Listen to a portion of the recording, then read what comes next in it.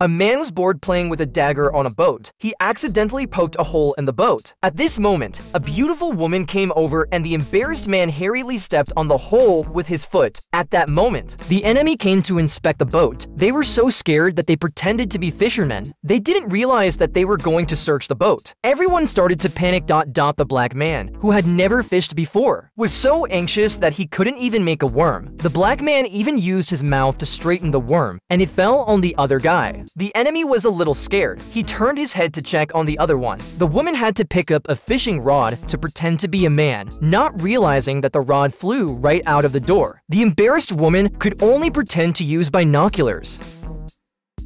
The enemy thought there was no problem and was ready to leave, but as soon as he turned his head, he saw the woman enter the women's restroom.